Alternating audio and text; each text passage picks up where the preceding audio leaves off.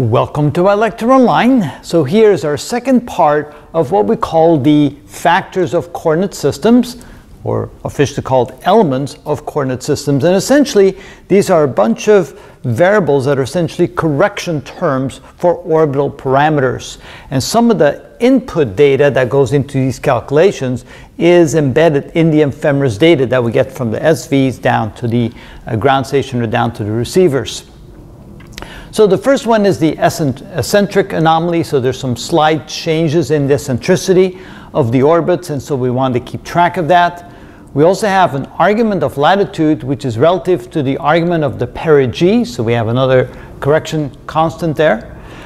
We also have what we call corrections for latitude, radius, and inclination of the orbit of the satellites. These are what we call second harmonic perturbations. So these are slight changes that happen throughout the orbit in the latitude, in the radius, and in the inclination of the orbit. And we want to keep track of those on a constant basis, so they're calculated and then included in the calculations for the exact positioning of the space vehicles.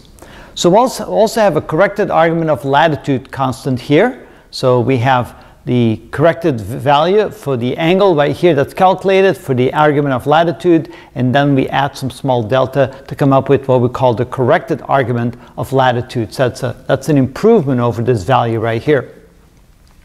We also want to have a very accurate sense of what the radius is, the distance to the satellite, and notice that this is a constant change.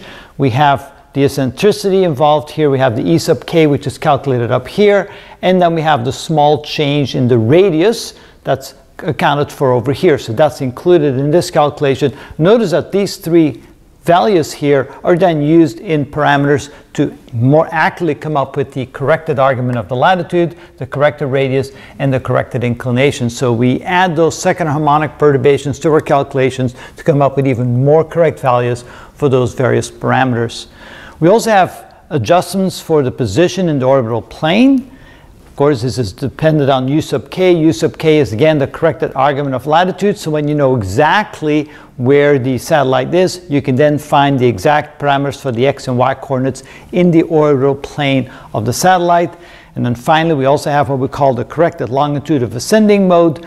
Notice that this is the longitude of the ascending mode. This is now the corrected value of that, where we take into account something that depends on the correct time positioning and also value relative to the time of the ephemeris. So there's always these exact calculations that need to be made to find these precise position parameters of the satellite.